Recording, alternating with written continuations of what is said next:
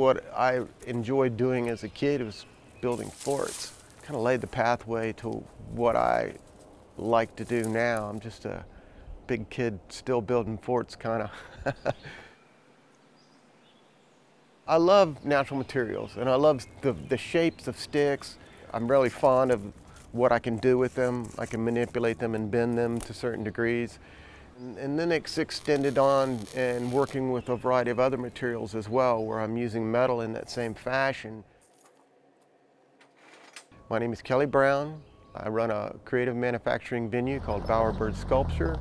We work with a variety of different materials, from sticks to steel to wood, everything we can get our hands on, bicycle parts included. I came up here to graduate school to University of Tennessee to get my master's degree and really kind of fell in love with the great outside around here. I mean, East Tennessee is beautiful and has so much to offer. I really loved going up into the mountains, into the Smokies, and then I really fell in love with rock climbing, putting up new rock climbing routes, and I just really enjoyed doing that. I love that sense of adventure, and it's kind of been a big part of my life.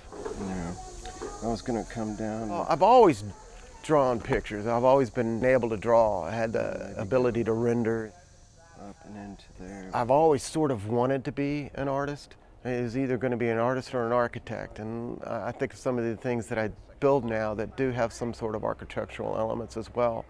But a lot of, like I said before, came from that extension of building forts as a kid, because you know, I could hear my mom ringing the dinner bell, and it's like, come to dinner, but I didn't even want to leave because I was so enthralled in my activity at the time, where I was so focused on creating something and wanting to get the fort done, and you know, I'd lose track of time, and it was a real kind of catalyst behind, you know, the way I look at art making now.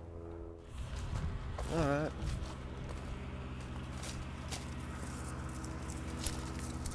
Well, I've done some pieces for Iams Nature Center. For one, Joe's Grove, which was a children's play area that is right there near the visitor center at Iams. Some of the ones that I get into that for kids I call twigloos. They look like igloos, but they're made out of sticks or twigs. Pieces are supposed to be interactive. You know, it's not something just to look at, but you go inside, you touch the sticks. The sticks have a certain sense of smell. So it's like a lot of the different senses are aroused through these, you know, interactions with them.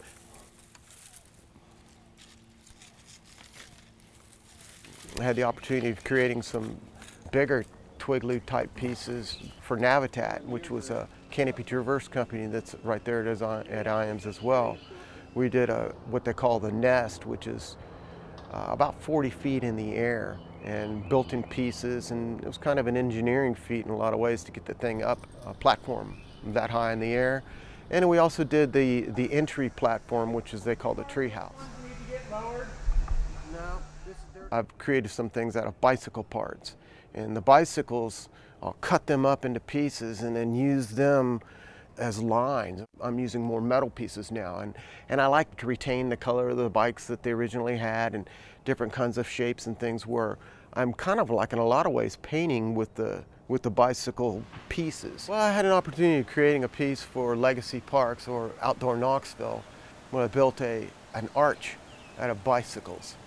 You know, I did like a call out on social media to try to get bikes so we could get enough of them, and then, you know, drew up a design and pitched the idea, and then we started building the shape of the thing, and then working with Legacy Parks and the city of Knoxville to try to get a piece that would be a nice little reflection of our outdoor community, and basically the bike community had embraced it. And I had another opportunity to build a piece. I call him Rad Man, and he sits out in front of Alliance Brewery. He's made out of bicycle parts, and I try to kind of capture the character of a lot of the mountain bikers around here. You see them with their big flowing beard riding down the hills and stuff, so I tried to emulate that character. We did a pig for Archer's Barbecue, and then it really didn't fit into the scheme of things that they wanted, so the Preservation Pub bought it. So the story goes like this. The pig didn't want to get barbecued, so he took a walk around Market Square, and he went up there to the Magic Beer Fountain and had a little taste, and just decided that he's going to grow some wings, and he became the protector of the still. So that's the story behind the pig at the preservation pub. So if you go up there, you can rub his nose, and that means you'll come back to the pub again someday.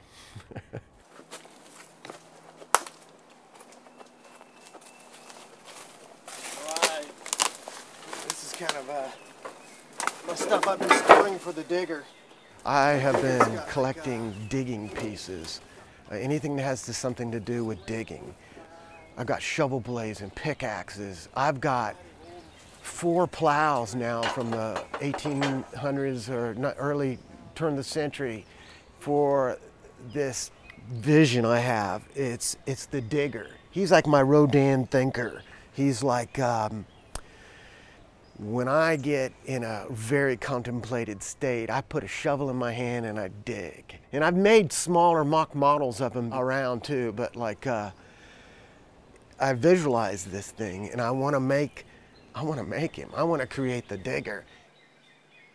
Most people consider what I did stick art. I heard it called a variety of different things too. I've even called it recycled art. Some people have even said something, say for instance, it's environmental art because I've used natural materials or recycled materials in ways that fit the project. I'm not one for labels. I consider myself an artist. I work with a variety of different materials, and I love creating things that I find interesting, that I feel like other people would find interesting as well.